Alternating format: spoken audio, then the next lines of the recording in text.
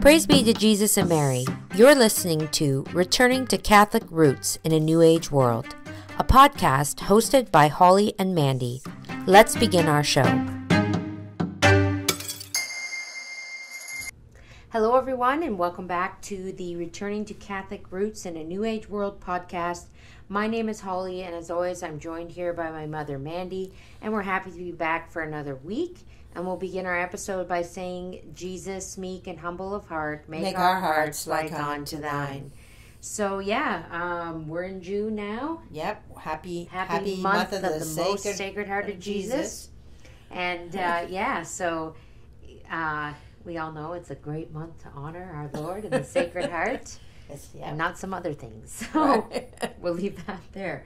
But I did want to, last week in our episode, we put the call out there for anyone who has like a page or a shop to share that with us so we could give you a little shout out. And I did get a very nice message from someone that I've been following on Instagram for a while now. Her little shop is called Star of the Sea Catholic Gifts. And so she has a really nice Instagram page. She shares so many really nice things. Her products as well as like little, I don't know what you call those things. You can't call them memes. Like, like little, they're not memes, but like, like just little saint quotes and little pictures and stuff like that. Yeah. Is what I'm saying. I don't know what we call them. I don't know what you call them because you don't call them memes because memes are supposed to be funny. Are they reels? No, just little posts. Just like little posts, like she shares just good Catholic really posts. Good Catholic posts and her products as well as I guess what I'm trying to say. But anyways, and she sells on Etsy. So what I'll do is I'll post a link in the description on this video to her Etsy page and as well to her Instagram page because Etsy is great and everything, but I find that you get to see a lot of the products. Right. On Instagram, like through little videos and through little reels and stuff like that. And it's nice to see the products in real time. Or not real time, but you know what I mean. Rather than just an Etsy picture, right. But she does beautiful, beautiful rosaries and has some really great, nice Catholic merchandise. And she is sedevacantist. So, you're not going to get... what we said last week, JP2 on a rosary or Mother Teresa or whatever, So anyway, thank you so much for sending me along that message. And what's her name? Lauren. And I will, and Kevin did a nice commercial for her, if I recall correctly, here on the Catholic Family Podcast. So, but if anyone's looking for a nice rosary, I find a rosary is a perfect gift to give. Yeah. I find you can never have too many rosaries.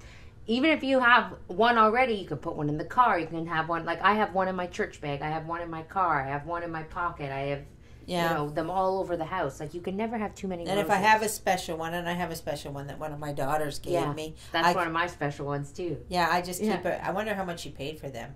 Because it's very special and it's very nice. I don't know where she got them. Because it's the confraternity one? With the medal for the confraternity? Is that what...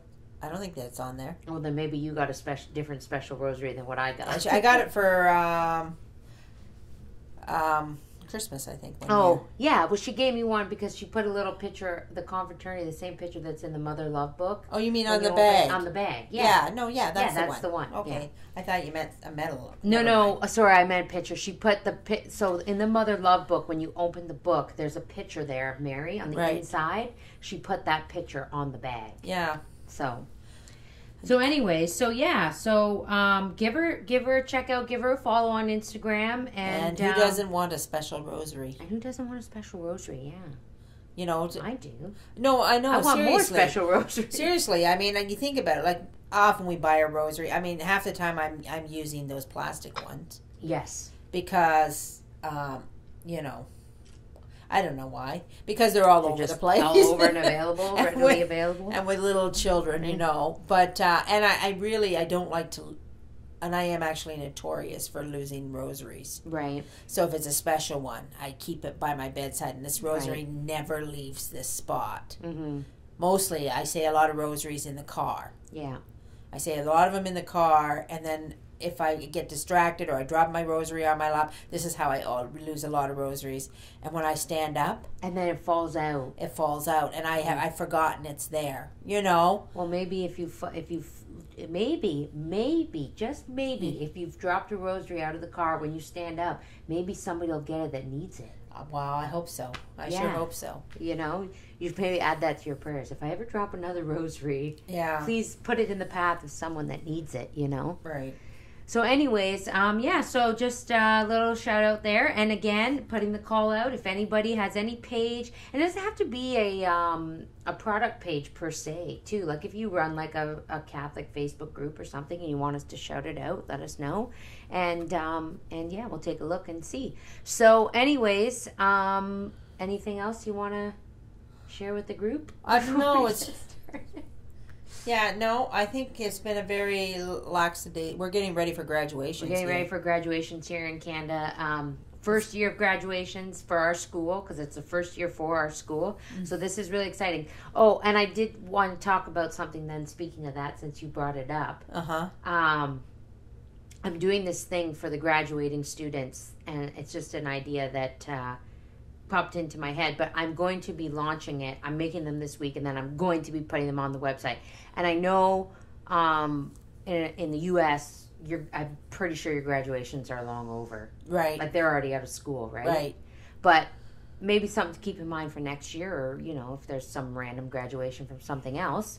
I had this thought that, you know, the graduating students graduation is basically like, you're all done school, and we're sending you off to start your life. Right. You know? And I thought, you know, these kids, they should really be starting off their life on the right foot, and we should try to make everything as God-centered and God-focused as we can. And what better way to start your life with your patron saint by your side? Right. Hanging right by your ear, almost, if you will. Yeah. So I have these whispering in your ear. So I asked all the kids in the graduating class at our school to tell me their patron, or any saint. It didn't have to be their patron. I just asked them to pick a saint who they would want by their side as they graduate.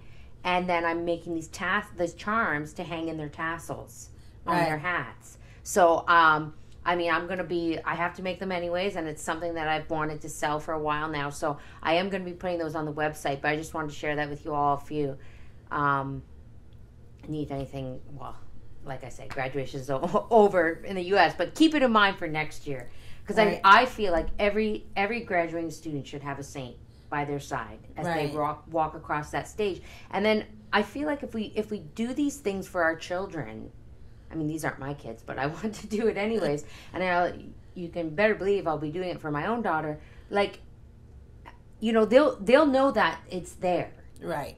You know, that's how you put the Catholicism into things, is actually physically putting it there. Right. You know? And we have to work really hard on that because we're fighting a lot of stuff. Right, because I'm on the internet, I see things, and you see they do this thing in the public school system. I'm pretty sure they do it in the U.S. too. I'm sure it's a U.S. video that I'm watching. Right. Where they decorate the graduation caps. Oh, do they? Yeah, like they plaster them in all kinds of nonsense. Uh-huh. They actually decorate their graduation caps. Mm-hmm. With whatever, their likes and interests and hobbies or whatever, you know? And I'm like, you know, like it's just so... I've not seen it, like, so I can't comment. It's not anything bad, but it's just like... You know, it's secular. You know what I mean? Yeah. Like it's like, you know, I like sports cars and race cars, so I'm going to deck out my hat in sports cars and race cars. I'm just using that as a loose example. I'm not saying there's anything wrong with that, but that's what spawned this idea. It's always that there's not something wrong with it. It's always that there's something better. Yes, and well, that's what spawned this idea for me. It was actually these decorating of the graduation caps is what gave me the idea, really. Right. Because I thought, every time you do something monumental in your life, wouldn't you want a patron saint by your side? Or wouldn't you want to call on your guardian angel? Or wouldn't you want to, you know, have that extra bit of sanctity, for lack of a better word, there? Like, or like, not comfort, but like, you know what I mean? Yeah. So anyways, that's where this came from. And I thought, you know, these kids, these children, they should have their saints by their sides, you know? Right. I mean, the thing too is we have to work extra hard at thinking about how to combat the secular. Yeah. You know, I mean, we had a couple weeks ago here, we had a shower for a young girl who's getting married in our parish, and she's leaving to go to the United States. And we decided that we would say the rosary at the shower. Yeah. Now, I've never been to a shower that said the rosary before, you know, but this was obviously, it was all church people.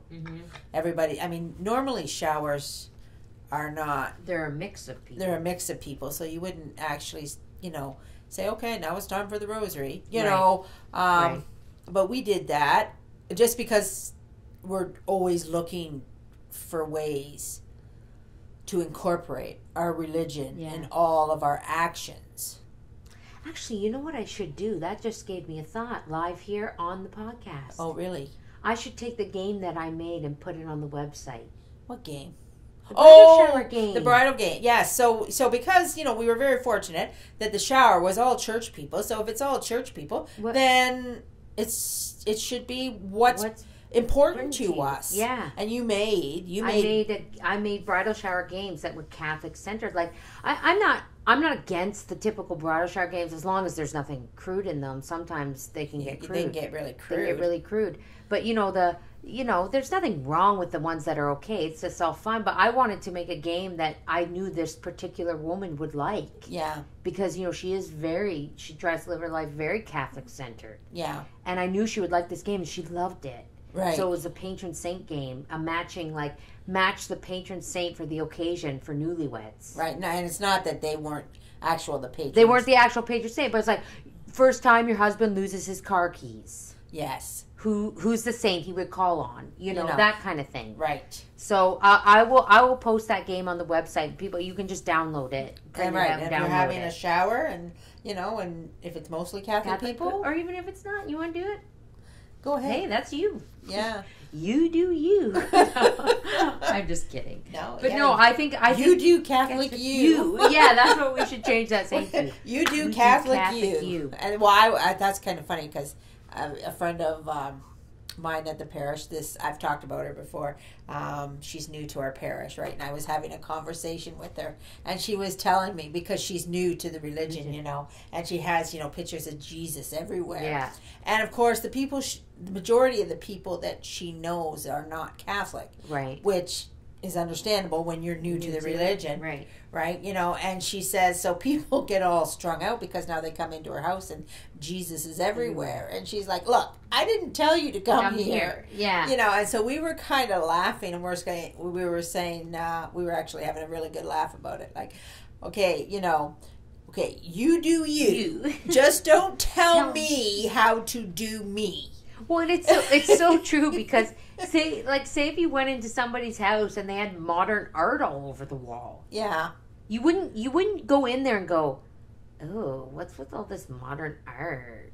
Yeah. It's just their art. You would just go, oh, these people I would hope you wouldn't say that, but you shouldn't. You shouldn't say that, but I'm just saying, be critical. The Catholic decor gets the reaction that just regular decor does not, is what I'm saying. Yes. That's my point, Like, nobody thinks twice when you go into your house and you got landscape paintings. Right. Or eucalyptus. Yeah, I was trying not to bring that up, because I don't want to hammer the eucalyptus to death. People are going to think I have something against it. I got eucalyptus in this room right now. I'm staring right at it. It's coming out of a crock, so... an old pot, a vintage pot. Crock. That sounded really bad. A crock. Like an old vintage pickling barrel. I like vintage decor, so there's eucalyptus hanging out of it. There's nothing wrong with eucalyptus, ladies. And if you don't know what I'm talking about, you'll have to listen to last week's episode. Anyways, so yeah. Should we, do we got anything else we want to add there? No. Actually, you know what? I should be marking these things down that I say I'm going to do. But I'll try to remember. So what were you doing now? Because I've already forgotten. I'm going to post the link to Lauren's shop. Okay. Star of the Sea Gifts. And I'm going to post, I'm going to put the bridal shower games on the website. There was a cutesy little bingo one that I'll put on there too. And I did them up really nice with flowery backgrounds. So they're really nice printables that you can print out. So try to remind me of that, Mom. Okay. Okay, so are we going to dive into our book? Yeah, let's dive into our book. Okay, so last week we were talking about religious modesty, manners, mannerisms, and stuff. And this week we're continuing on. We're still under the... we always get the question that, because I think, I don't know if it was last week or the week before, somebody asked where to find this book. Yes. You can't. You can't. I'm wondering if we could put it on, though. But, it's not much. It's not much. Maybe I could, in my spare time, just type it. No, you don't have to type it. I forget about technology. Yeah, Mom, I can just scan the book and put it on the website. Why don't you do that? Yeah. It's so small. It's so small. I could just scan it. Yeah, I'll do that. I mean, even though... It might not be ready for this week, but... Actually, no, I know it won't be ready for this week. Even though it takes us forever to get through a paragraph, it's not that big of a book. Yeah, I'll do that. I'll try to scan it, but you'll have to ignore our markings and stuff. Yeah. Okay. Yes, we're those people that mark up books. Well, it's easier than maybe if we scanned it. Of course, I'm the one that marks the book up. Yeah. You just read it. I just read it. You read it cold turkey. Yeah. Okay, so anyways, we're under the heading of manner. So, but I mark with pencil. Yeah, so I could go through and erase it. So continuing on where we left off. So, quote, "The third essential quality in the manner of a religious is graciousness. This quality is made up of generosity, kindly interest, and consideration for the feelings of others. The gracious sister is not forward, neither is she ill at ease. She knows how to meet people," end quote. Right. So, she's not forward or ill at ease. Do you know the one point I'm going to mark out here that I want to pay close attention to, because I think this often gets kind of lost or forgotten, is kindly interest. Yes. When you're talking to people, and I'm saying this because myself, I have to really try to work hard at this, act like you're interested. Yes. Because people can sense that. Yes. So even if you're not interested, there are many topics people talk about, and I'm sitting there and I'm just like, oh. Yeah. You're just like, I am not interested in this topic. I could care less. I mean, that's just I'm just being honest. That's a reality. Yeah. You are not going to be interested in everything that everybody talks about. But if somebody is going out of their way to talk to you and they're sharing something with you, you should just try to even feign a little bit of interest, right. Like kindly interest. You should be kind about it and just let them and I mean, and that's a way of thinking of others and not yourself. And not yourself, right? You don't have to be entertained all the time. No. People don't have to be, it's all about you and what you like and what you don't like. This is something that somebody's interested in. So, And I mean, 9 times out of 10, they're sharing it with you because they are so interested and it's genuinely exciting for them. Right. Whatever they're sharing with you. So, why do you want to bring a person down and act like you're not interested when they're talking, Well, it's just unvirtuous. You're deflating them. It's totally unvirtuous, right? These are the qualities of virtue. Right, and the more we do of them, the more we spread God's goodness. Yeah. Right. So a thing as minor as being interested in, or, in. I don't want to say acting interested. No, but just give them your attention. Yeah. There was a thing from the Imitation of Christ, and if you can't bear it joyfully, just bear it patiently. Yeah. Right.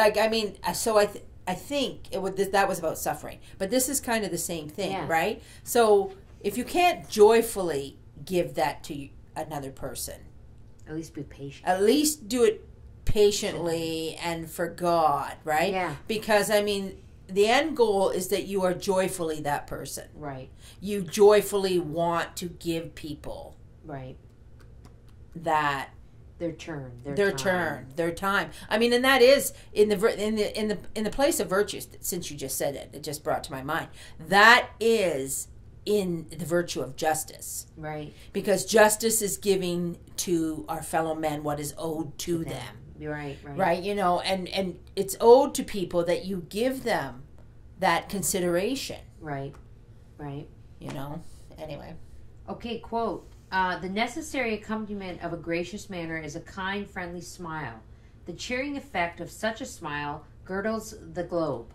There is much inspiration in the popular saying, quote, when you smile, another smiles. And soon there are smiles and miles of smiles if you but smile. End quote. I like that. There are smiles and When miles you of smile, another smiles, and soon there are smiles and miles of smiles if you but smile. That's almost like a tongue twister. Yeah, but it's spreading joy. Nice. It's spreading joy. It is spreading joy. You know, and when you're with a person who's genuinely cheerful, yeah, which is a virtue again, right? Generally cheerful, it adds joy to the room. Yes. And it can bring a person out of their glumness. Yeah, for sure. You know, like maybe they're having a really bad, hard day. Well, I'll tell you, you know, there's this thing that goes around a New Age saying about BRF. Yes. I believe we've talked about this before, and I was accused of having it quite some time ago. Yeah. I'm not going to say what it stands for. It's something resting face. You can figure out the B. But anyways, it's a New Age thing. I didn't come up with it. Yeah. You know, but I was told that I had it. Yes. By multiple people. And I know several people that really have it. And that was a long time ago, though. And no one has said that to me in a long time. Right. Because when someone told me that, a particular person told me that, and I was just like, I gotta change that. Like, I can't keep having people say this about me. Like, is something wrong? You know, because that's what they do. They say something wrong. Are you okay? Is something wrong? And then you're like, no, nothing's wrong. I just don't feel like giving you any gracious attention. Right, is what you might as well say. Right, because really, when I thought deep down about it, the whole thing, people, it's like the OCD. If we can go back to the OCD, they use it as a crutch to say, I'm miserable. I'm not miserable, or I'm not miserable. I have BRF. Right. So this is the way I am. You just deal with it. Just deal with it. I'm not miserable. I just can't control my face. That's what I used to say. I can't control my face. And then I was like, no, you have to control your face. Yes. You literally have to control your face. Yeah. You cannot allow that's your manner. You can't. Yes. So what what I was telling everybody is that's my manner. That's my mannerism. That's my manner. That's my decorum. That's how I carry myself. And everybody just thinks I'm Yeah. You know, because, I'm sure I still have moments where I'm sitting there and I probably do not look pleasant at all. I know. I don't know. I haven't noticed. But I think I've worked really hard on trying not to. And sometimes my husband will catch me. He was one of the people that told me. Yeah. And so I'll give him this, he'll be like, why are you so miserable? And then I'll do this really weird smile. Like this fake one. He's like, okay, go back to the way you were before. I said, what? I'm smiling. He's like, it's creepy and I don't know why. But that's just me being silly. But no, so I used to sit with my arms crossed a lot. Yeah. A lot. I really used to do that a lot. If I was standing there, my arms were always crossed. If I was sitting, my arms were always crossed. And I've tried really hard not to sit like that. Because that also says you're... Do you think, though, that when people are like that deep down, they're not happy? Well, there may be something there. Because if I look back on let's just call it my BRF era. Okay? I was not happy. Right. I was not. I was a generally discontented person. Yeah. You know, I was moody. There were giant holes in my life. In your bucket. Not living my unabashedly Catholic life, if you will, you know. So that there is a correlation there, 100%, I think, yes. I think so. But what I think is, though, that people just like to fall back on that. Right, they just take that seat and it's like an actual medical condition. Yeah. It's not a medical condition. Yes. I'm sorry, disagree with me you want. BRF is not a medical condition. You do not have a medical condition. You literally can change it. You can control yourself. You know? You are in charge of you. So when somebody says, you do you, just don't tell me how to do me. Right. We have to do us properly. So, so that goes hand in hand with this. Give somebody a smile. I'll tell you, today I went to Staples. Do they have Staples in the States? It's an office supply store anyways. And I was I'm going to say I looked approachable. Mm-hmm. Is what I feel like. If you look approachable, people will approach you. Yeah. So I'm going down the aisle, and I can see in my peripheral there's this woman, and she's chasing me down. Right? Okay. And I'm like, oh, this woman wants to come and talk to me. I'm like, no, don't be like that. Like, whatever she wants to say, just, like, you can tell when someone's, the store was practically empty, and she's coming towards me, right? And she wasn't a staff, so I'm like, oh, what does she want? But I'm, no, Holly, put a smile on your face and be kind, right? Yeah. You don't know what she wants. And, because sometimes I will admit, when you're out and you're just going to get one thing, you just want to get in the store and get out. I'm not validating it. I'm saying it's awful. But anyways. And she comes up behind me and she goes, excuse me. And I turn around and I go, yes. And then she's like, I'm leaving. But at the print shop, they give you these coupons if you're going to buy something else in the store. And I'm not buying anything. So here, I'd like you to have this coupon. And I got the biggest smile on my face. It was a good coupon too. And I was like, and I said, oh, really? I was like, oh, thank you so much. Like, I was actually genuinely like, man, this woman just saved me a lot of money. Yeah. You know? Like, I was you didn't want to talk to her. And here I didn't want to talk to her. Like, it was not that I didn't want to talk to her. I was, from the minute I saw her, but it wasn't like I tried to avoid her, but it was just like, oh, who wants to talk to me now? Like, you know what I mean? It was that kind of thing. Yeah, but I forced myself to be kind and gracious, and it wasn't that big of a stretch. But I'm just saying. Yeah. So like, and then I could tell, and maybe I read too much into things, but I could tell when I was genuinely happy and I smiled at her, she got the biggest smile on her face. Yeah. Because she felt, I'm going to guess, I don't want to have to presume. That she did something But she felt like, man, I did something really good there. Yeah, and that... Because I wasn't just like, oh, thanks. I was just thinking about that podcast on the dopamine. You gave her some dopamine. Yeah. You did. Like, and I boost. Like, she was doing me the favor. I saved $10, you know? I know, but people do like to feel like they've done something good. Yes, and you could tell, and it just was written all over her face. And that's why it just, when you smile and others smiles, like that literally... and you probably gave her a good day. Yeah. By being gracious. I mean, obviously she did you a good turn. She gave me a good day. Yeah, no, I know. You gave each other a good day. That's great. I just was like, that just reminded me of that when you, because if I would have just been like, oh, thanks. Yeah. Cool. Like, she would have been like. Oh, thank you. Like, I know some I've seen people do that before. When someone goes out of their way to do something nice and they just get the cold kind of thanks, Yeah. So anyways, our smiles do have effects. 100% effects. Anyways. Okay. We'll go into that. I actually do know the difference between effect and effect. An effect is the cause of something. So it's an effect. An effect? Effect. An effect. Maybe I got it backwards now. I have to look it up. Now I've put you on the spot. Okay. Back to our book. Quote, "The gracious sister will be the unselfish one, for selfishness is forced out when graciousness takes possession." End quote. Right. That was a short little sentence you wanted to touch on there. Yeah. Well, because, about being selfish. Yeah. So, a gracious sister is not, so she's always thinking of others. Right. And I mean, I don't know when I personally, I know my dad was alive when it occurred to me that I didn't think of people enough. Mm-hmm.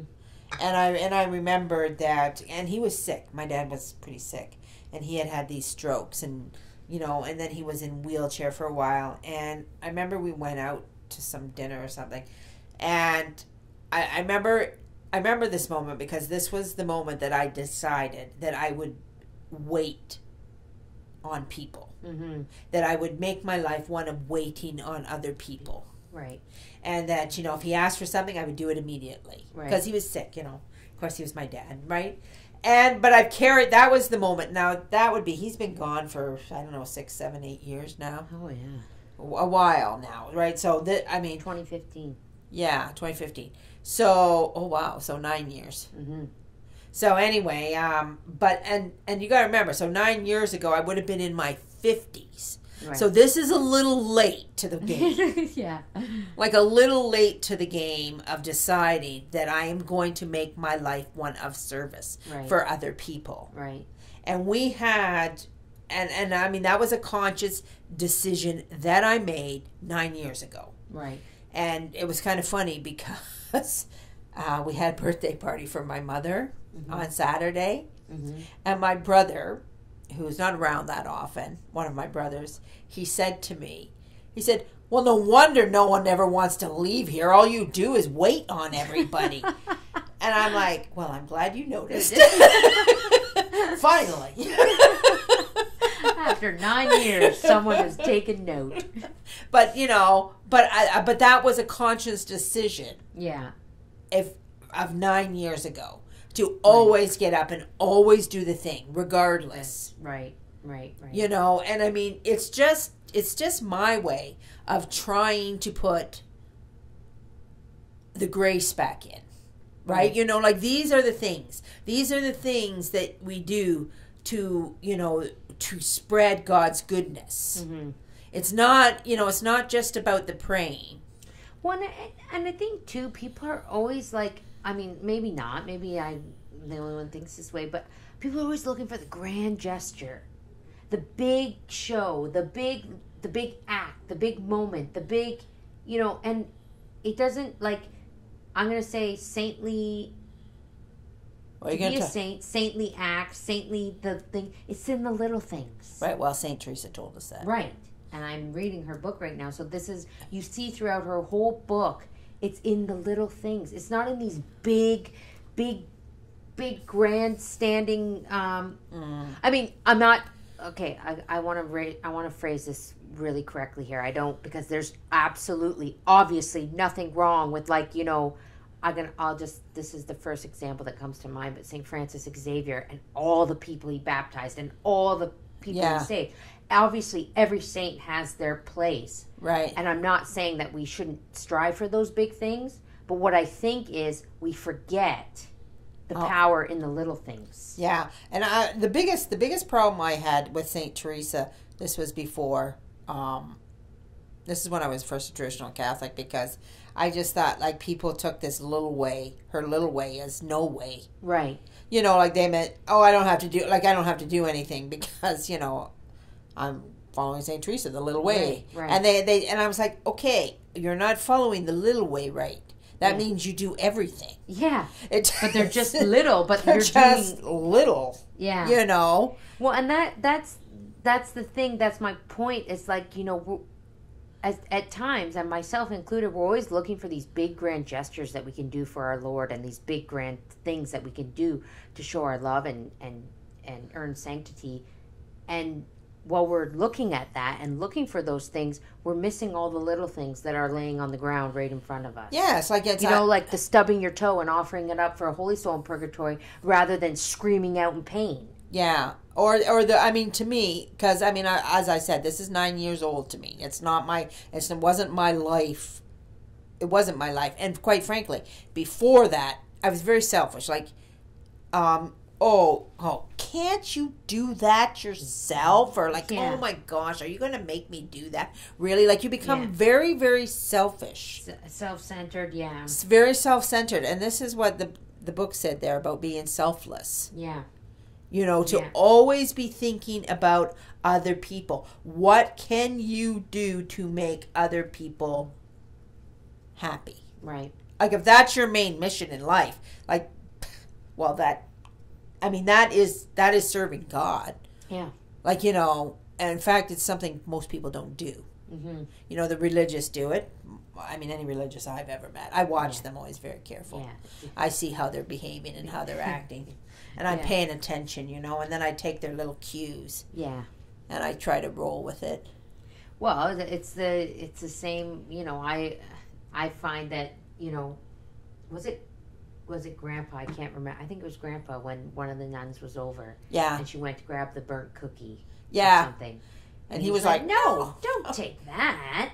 She said, oh, no, this one's perfect. This one's perfect, she said. You know. I'm like, what? It's not even perfect for the dog, sister. Like, I don't even know why it's on that plate. Yeah, you know, but But ever since when those little things happen like that, and that is the way that a religious has an effect on your life. Yes. You know, because for so long when I'm cooking dinner or whatever, and I'm making the meat and the potatoes and I think I've said this on the podcast before, but I always would serve up the place, and I'd pick the best. Oh, this one's the best. That one's for me. I cooked it, and I'm like, what is wrong with you? That is horrible. I know, but and now I make sure my husband gets the best piece first, then the kids, and then last I'm like, you just take whatever burnt crap is in the bottom. I mean, try not to burn the meat, Holly. But you know, if there's a piece that doesn't look as appealing, I try to take that piece. You know, yeah, I know, because of that story. But I mean, well, the thing is we have to understand that we live in a narcissistic society, right? And we are every bit part of it. Yeah, you know, like we were raised to. I was raised to think of myself. Yeah, always. Yeah. And not, you know, oh my gosh, you expect me to do that? Why can't they do that? Why do I have to do that? Like, how many times have you said those words? Yeah. What are so and so doing? Yeah, you're more worried about what everybody. You're worried about what everybody else is doing. Right. You know, you should be. I don't care what anybody else is doing ever. Only what I'm doing, and if I'm not doing enough, how can I expect God's grace to actually flow in this dense, dark world? Yeah. You know? Oh, yeah. Okay, quote, graciousness of manner proceeds from a heart that wants everyone to be happy. No one will feel, quote unquote, left out when the gracious sister is around. Meditation on our Lord in his public life will help in the development of graciousness. The words, quote, Jesus of Nazareth is passing by, end quote, will suggest the ideal, end quote. Right. There's a lot of quotes in there. A lot of quotes, yeah, wants everyone to be happy. No one will feel left out when the gracious sister is around. I mean, think about that for 1 second. Have you ever been in a situation with a religious, a nun in particular, and felt left out? No. I can't think of a time. They go around and they literally do that. Right. They make sure that everyone is having a good time, or that everyone feels included. Well, we had a tea party last year. Yeah. And this is just bringing to mind this to me. Because we always had a St. Anne's tea party for the little girls at the parish, and it was always just for the little girls, like when we were doing it. Yeah. You know, and then the sisters came, and we said to the sisters, okay, we're going to have this St. Anne's tea party. Oh, that's wonderful. You know, we still they had just come. Yeah. So they weren't prepared, you know, but we did a lot of the work and that. But sister was like, oh, no. We have to, you know, involve the mothers. Like, we have to have stuff for the mothers to do, too. Yeah. You know, like they were thinking of everybody. Not just the little girls. Just not the little girls, right? Yeah. So and it was a very nice tea party. It was really nice. Very and it was so much fun. And I thought to myself, oh, I guess we should have thought about the mothers. Giving them some good stuff to do, too. Well, we're now going to take a page from the sisters' book. Yeah. Literally. Yeah. I'm holding their book in my hand. Not our sisters, but the Mother House of the Sisters of Charity. Right. Great name. Okay. So, quote, finally, a sister's manner should manifest that abounding joyousness which betoken and reward the faithful following of Christ. End quote. Right. So, the faithful following of Christ. Yeah. You know, like, I mean, we tend, as traditional Catholics, to just kind of focus in on that justice. Yeah. All the time. But, I mean, as I just said, I mean, the virtue of justice is giving another what is owed to them. Yeah. You know, we just want this heart. We have this kind of twisted idea of justice is what I think is about, you know, people getting punished the way they deserve, you know, and getting their just desserts. Yeah, and the spreading of the joy is really the giving of our fellow neighbors what is their due. Right. Really, it is. Yeah. Yeah. Okay, quote, this expert from a community rule calls to mind the thought of the many things in religious life that should fill the soul with joy. We all know the oft-quoted passage from the Imitation of Christ. Quote, if there be joy in the world, truly the man of pure heart possesseth it. End quote. Yeah. When I think of the pure heart, I think of the Beatitudes. Yeah. The clean of heart, the pure of heart, they shall see God. Yeah. You know, and so I mean, it all is linked together, right? Like if you don't have that joy, yeah, you're not in possession of God. Right. Right. So we really have to, you know, do some interior. Well, and it does. It goes back to the saints, the science of the saints, and they had in all their all their struggles and strife and sacrificing and pain and torture and whatever they endured. Yeah. They always had joy. Always. They never, ever lost the joy. Right. Even in their you know, you read it in Saint Teresa's book, in the Story of the Soul. You know, when she's feeling some sorrow over, like, you know, I don't know. You know, they say the dark night of the senses. I don't know if she was having that particular, because she didn't say that exactly. But feeling that God almost kind of removed himself from her. Yeah, that's the dark night of the soul. That's Saint Teresa of Avila. No, I know. She writes about that. Like I'm acquitting her right. I'm not. That's why I'm saying she didn't say that, but you could tell in the writing she was feeling a sorrow there. Right. In some of her writing, that, you know. Well, I think, like, I mean, I'm not an expert on the dark night of the soul, but when God removes himself, like, you don't feel, you don't feel nothing. Like, you just feel kind of empty. And, you know, when we expect God to fill us up with emotion and love. Right. Like you know, where you go in and you see the crucifix and you just start crying. Yeah. You know, and stuff like that. Whereas in the dark night of the soul and stuff like that, all the feelings get removed. Right. And this is what they say, right? So all the feelings get removed. And if you can still love God without having the benefit of the feelings, the feel-goods, that is the true test of how much you actually love God, because you actually get nothing back in return. Well, and that's what I'm saying. Like, so in her writing, you feel like when you're reading it, the joy is still there. Right. You can tell in her writing. Yeah. She doesn't lose that joy. Like, she's still. I mean, I'm reading this book and I cannot. Like, she's the saint for me, I'm going to say. Oh, good. Because she's very simple. Right. And everything is very simple. And I'm like reading it and I'm like thinking, what? Like, I've had this book since I was 13. Yeah. And I've read it before, but it's been a long time. Right. So you forget things, right? Not only do you forget things, often you're at different spiritual... We're at different spiritual levels. And maybe the first time resonate. It's like the peeling away of an onion. I mean, of course, like at my age, many times you'll be doing something and you do it over and over and over again, and it means almost nothing. Right. And then one day you're like, what? That's the right word, resonate. Yeah. It's really resonating with me because it's like she's just so simple. Yeah. And then I read it and I look at that and I look at her relationship with God and I'm like, you know, that simplicity, the joy, the virtues, the just pure and utter love. Yeah. Just, you know, that she has for her spouse. Like, it's beautiful. Mm-hmm. You know, and it's like, why? It's just so simple. I know. It's just so simple. Like, it's just St. Teresa is so simple and so amazing at the same time. Yeah. You know? So anyways. But, okay, where did we leave off here? Okay. Quote, "Who should show forth this joy if not those whose hearts are wholly given over to Christ? Joyousness of manner does a noble work in this sad, sophisticated world." End quote. Right. So we have a sad, sophisticated world. Sad, sophisticated. They're funny words together, aren't they? I'm trying to unpack that. Well, sad, well, yeah, okay, I get it. The world is so sophisticated. And this is back in what?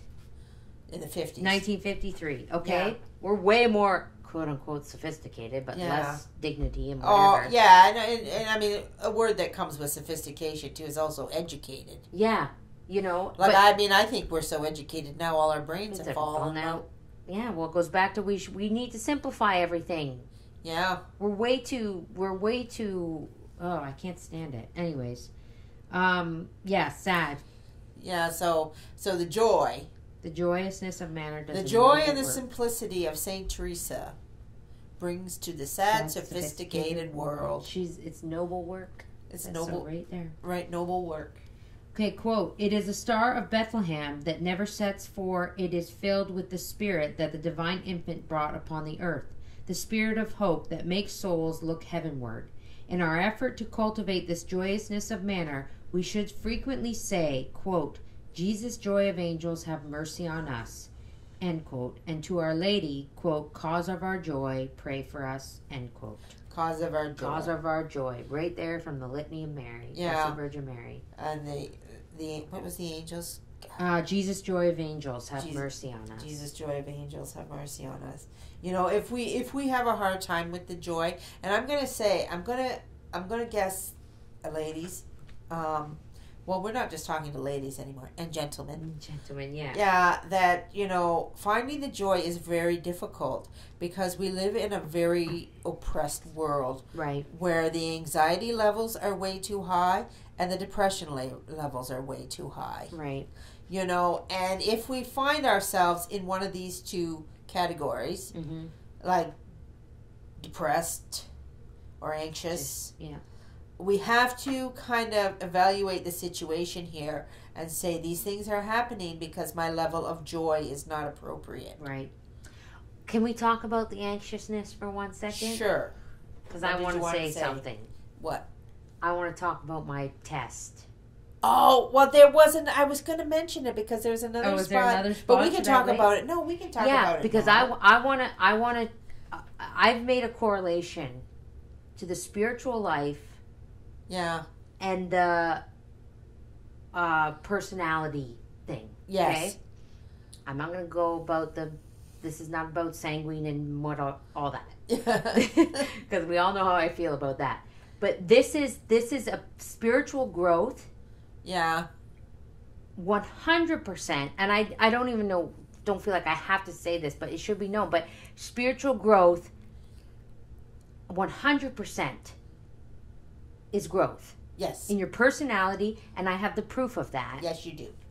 Because I took the Jordan Peterson personality test. Yes. What's it called? It's understanding yourself. Understanding yourself. I highly recommend everybody to take it. It costs money. How much was it? $9.95. I thought it was $30. So it's only $10. What a bargain. But I think that's U.S. But whatever, it doesn't matter. Yeah, it's anyways, worth it. It's worth it. I took this test in 2018. Yes. Okay. Yeah. And did all right. The results weren't good. The results weren't good. Let's not even try to sugarcoat this. We won't okay? sugarcoat it. And then I took this test last week. Yeah. So what are we? 2018, 2024. Mm-hmm. My mom shared it again. Didn't you share it to your wall? Oh yeah, because we were talking, and I mean, I highly go just Google it. Just understand do it. Jordan Peterson. Well, I'll include a link.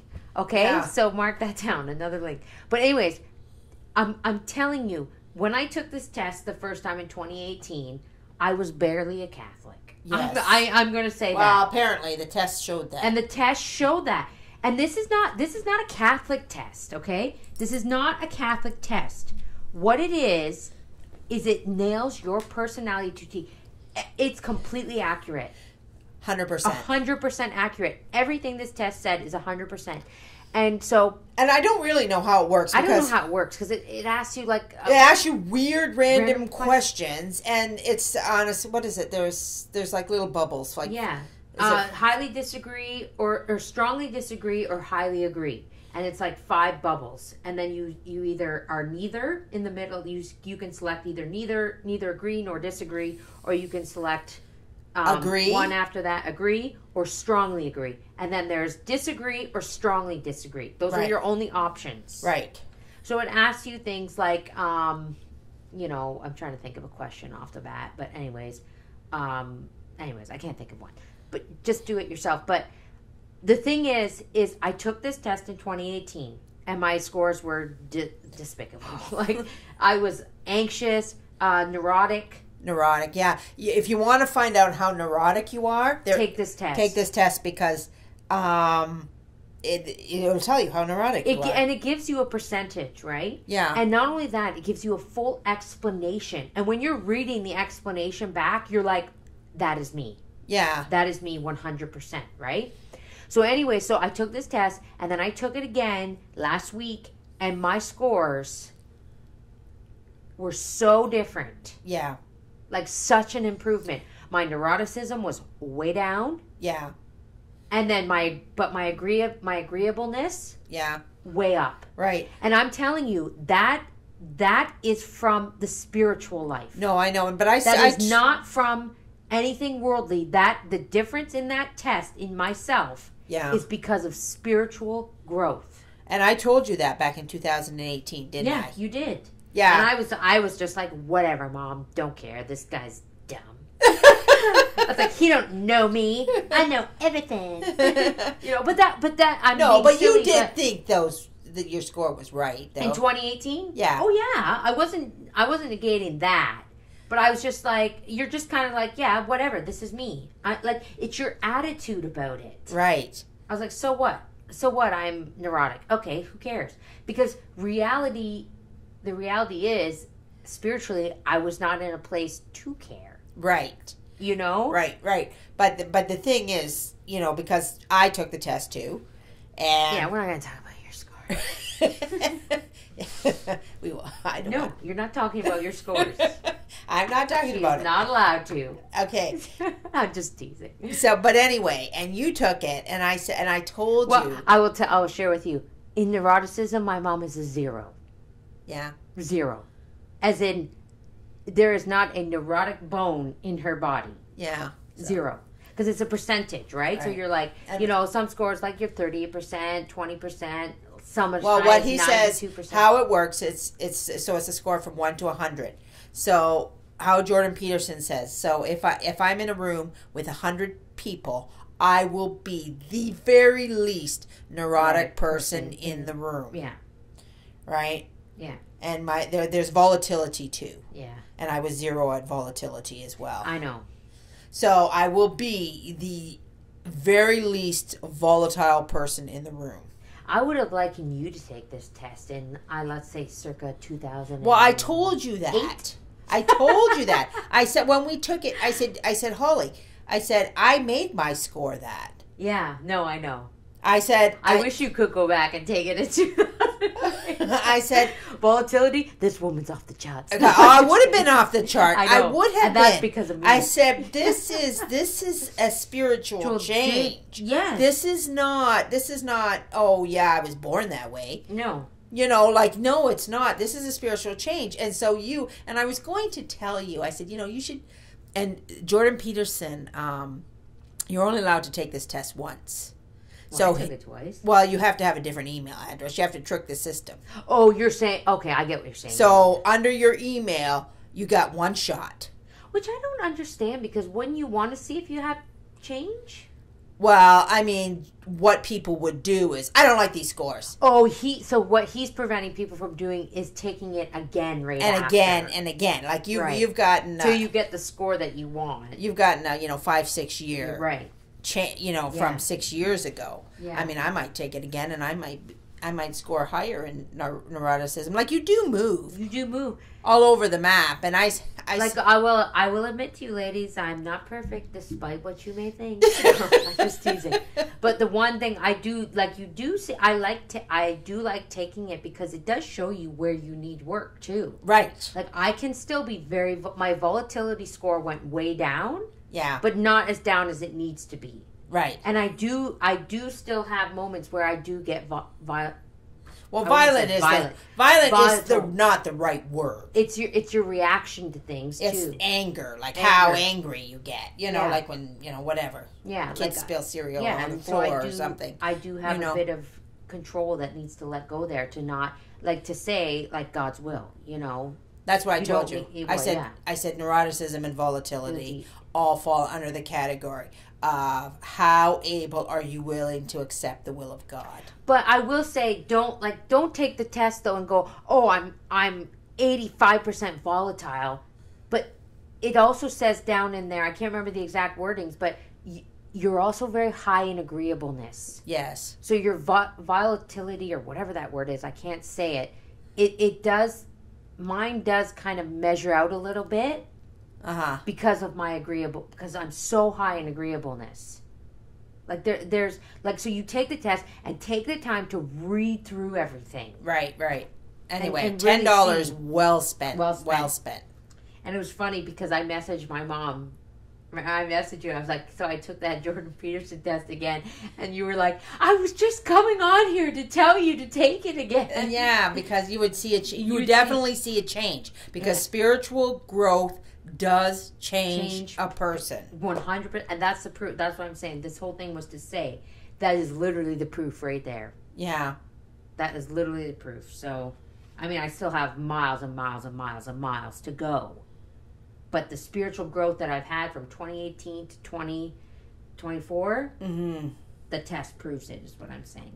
Right. You know? So anyways, now I lost spot. Okay, quote. A sister can carry on a lifelong apostolate, winning souls to love what is of God, simply by the exercise of a religious, cordial, gracious, joyous manner. So often one of these qualities is lacking, and the sister's power for good is thereby lessened. End quote. Yeah, so by not, what was it? Cordial, gracious, joyous manner. A cordial, gracious, joyous manner. So, yeah. So it's kind of a little bit of a warning to the sisters. If you're missing one of those things, your power to do good is going to be lacking. Yeah. So that's the same for us too. If we're missing those things. Yeah. You know. Yeah, like we can be religious. So the exercise of a religious, cordial, gracious. Oh, religious, manner. Yes. We can be religious, but if we don't have a joyous manner, yeah, we're not being the light for anybody, as far as I'm concerned. Yeah, know? And as far as the book is concerned. Yes. Well, no, I know what I'm saying. I didn't write the book on good manners. But anyways, okay. 3 conditions have a detrimental effect upon a sister's manner, namely pressure of duties, ill health, and advancing years. It is safe to say that the majority of religious are overburdened with work. Many are struggling with very real problems. Tensity of nerves results, and after that following abruptness of manner, inconsiderate acts, and hasty words. End quote. Right. So, and that happens to us. We get overwhelmed with our workload. And duties, yeah. And that's what happens. And that's when we get a little snippy. Well, pressures of duties for sure. Yeah. Like if you have that pressure weighing down on you, that you're not fulfilling your duty, or you're not doing what you're supposed to be doing, or you're running out of time, or all those things put pressure on you and can cause you to snap or snip, or Yeah, I mean, this is just a small example, but like if you're having a dinner party, because I know that this is an area where I would get a little bit more edgy, because I do a lot of those things, dinner parties and stuff like that, right? And you're working with people, and they're like, no, you don't do it that way. Come on, we got to do this. We got to get this dinner out, know, and because you're on a time crunch, right? You're on a line, and you tend to get, you don't feel like you have time to go, oh, you cut them in circles. That's lovely. They should have been squares, right? Like it's not. Oh well. You don't. Those are the times that you get very tense. And again, if we're keeping our level of joyousness, we have to override ourselves. Well, and say, "Oh, I guess it's circles. It is." And I mean, well, think that reaction that you just said. That's the reaction of a sister. Yes. A nun. Yes. Oh, you did circles. Well, that's okay then. And I'm sure they work very hard at that. Yeah. Because I've been around a lot of nuns in my life. Yeah. Not every day, but over the years of, growing up as a traditional Catholic, I've been around a lot of nuns. And there's not a moment where I can recall a nun snipping at somebody. Yeah. Snipping like, I said squares. It's not natural for them. But it's not, like, we have to understand that it's not like you put on that habit and boom, you're endowed with all these great virtues. Yeah. They have to work really hard at that. Right. They're working really hard to do that. And so if they're doing that, so should we. Like, it's not, there is the power of the habit, and there's the, but we have to understand that just because we haven't, dedicated our life in that way to God, we still have to. Well, I mean, for us, I'd say the big difference is they put on the habit and they know they've dedicated their life to God. Yeah. We live in the world, and have we really dedicated ourselves to God? Yeah. So we have to be as fervently in the world as dedicated to God. Yeah. Like, especially, like, I mean, the goal here is to be a saint. Right. It's not to be like, it's not to make it to purgatory, Yeah. Like, the goal is, like, sure, you're in the world, but the goal is every much to dedicate your life to God. Yeah. So, I mean, it applies, right? Mm-hmm.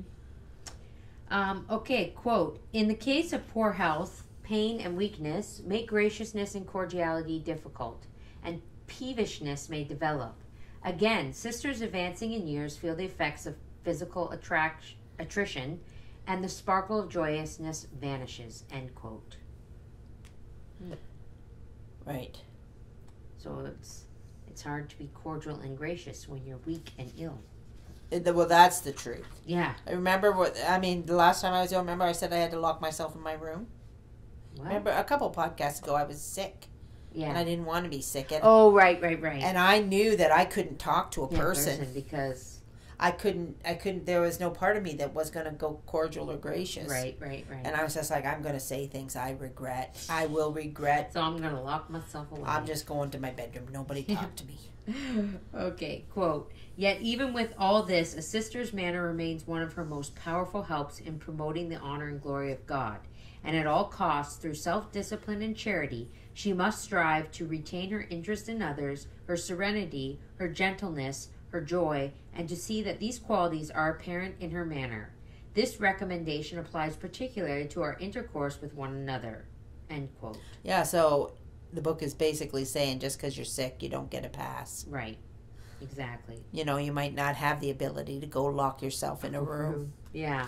You might have to fake it. Mm-hmm. You might have to do a lot of, and that they're expected to. Yeah. You don't get to be crabby. And how many people, like, I mean, well, you see it all the time. Like, when people are sick, they're just, they're generally nasty. And then people go, well, they're sick. I mean, which is what we should do. Like, right. That's the charity from our part. That's a charity from our end, is to give people a pass. I mean, it's very important to realize that the rules and how to behave is for us. Not for everybody else. Not for everybody else. Like, how do I say this right? When you're dealing with yourself, you apply everything harshly to yourself. And you give everybody else a pass. You give everybody else a pass. Yeah. You give everybody else the charity and that. Yeah. That's how you have to view things. Mm-hmm. And I'm going to point out that's the exact opposite to the way the Pharisees viewed things. Right. They were harsh to everybody else. Oh, you're not doing this, you're not doing this, and you're not doing this. But to themselves, all the leniency in the world. Well, it's very hypocritical. Right. That's exactly what makes a hypocrite. Right. Yeah. Okay, quote, a sister must realize that one cannot assume merely as an external characteristic a manner that appears to be religious, cordial, gracious, and joyous. Unless these visible qualities rest upon a solid foundation of virtue, the result will be a superficial veneer.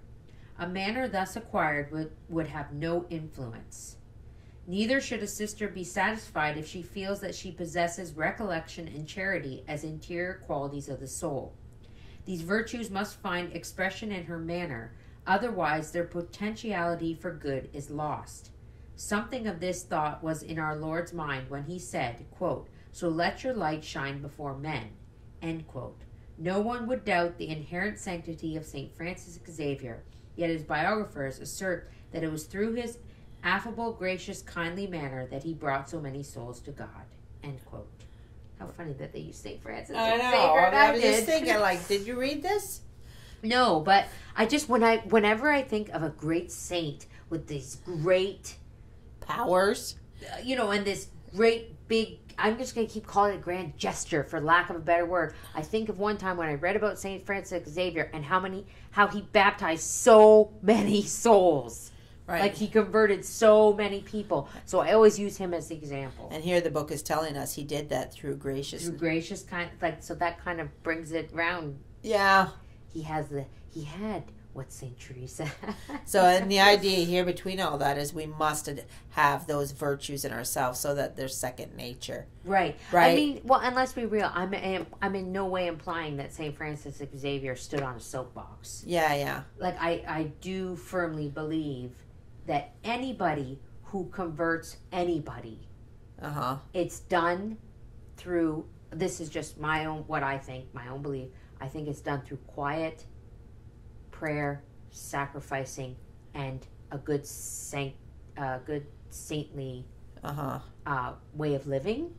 Not standing on a soapbox. Well, one of the books that kind of changed my life was a book called Fatima and You. Yeah. Because again, it was written in the 40s, but I always like to go back to the old books, because in the old books, it gives you a clearer idea of actually what the thought was at the time. Right. Because there's been a lot of writings on Fatima, and I find them, I get all... Yeah, like I'm just like, I don't even know, like, are people making stuff up? Like, I don't even know what's going on anymore. Yeah. Like, with all this, the Fatima Center and all this stuff, right? I question a lot of it. But anyway, so I went back to this book called Fatima and You, and in the book, what it said was that the idea was for sanctity to spread. Yeah. And the way that sanctity spreads is by you becoming a saint. Right. Right, so if you become, and that's what that book just said, so if you become very saintly and gracious and you become all the things that make a saint, you pass that on and it spreads. Well, and it's like, I mean, we've said this many times, it's allowing God to work through you. Right. You're not the end all be all. Right. You're just an instrument. Right. That's it. Yes. The tool of divine providence. The tool of divine providence. And in reality, when you're striving for sanctity and you're striving to become closer to God, that is your main goal. Right. So whatever God does through you, that's God. Yes. You're not so concerned with that. Right. Like, I mean, it's nice to save souls, and it's nice to, like, I'm not saying that. I'm not trying to downplay that. But what I'm saying is your intention has to be firmly fixated on God and nothing else. Right. I think. Anyways. Yes. Right. No, that you have to become that person. Yeah. To God. And I mean, you think of it like the imitation of Christ. If you put it into a worldly aspect and a worldly kind of metaphor, okay? Like when you love somebody so much, like let's say, your first boyfriend or whatever. And you like, I love, you're in love and you're whatever, and you bring him home to meet your family. Yeah. You want everyone to love him. Right. As much as you do. Yeah. You want everyone to be like, this guy's so great. You want them to accept him. Yeah. You want them to, act like you made a good choice or whatever. And that's a very poor worldly metaphor for God because, but when you think about it, if we love God so much. Yeah. If you want God to be everything to you and you love God so much, you will want everyone around you to love him. Right. Because you love him that much. Yeah. Like, do you know what I mean? So my poor worldly metaphor pales in comparison to what we should be, but that's the way I think of it. Yes, yeah. You're not really concerned with changing everybody. Right. You just want them to love your boyfriend. Right. Like, do you know what I mean? And if we're thinking about God, well, it should be 10 times more than that. Right. So that's my attempt at a poor worldly metaphor. Yeah. No, but it's right. It's right? So the sanctity spreads through sanctity. Yeah. And I mean, I always kind of use that as a gauge. Yeah. Like, oh man, you must not be very holy because nothing's spreading here. Nobody's picking up what you're laying down. Yeah.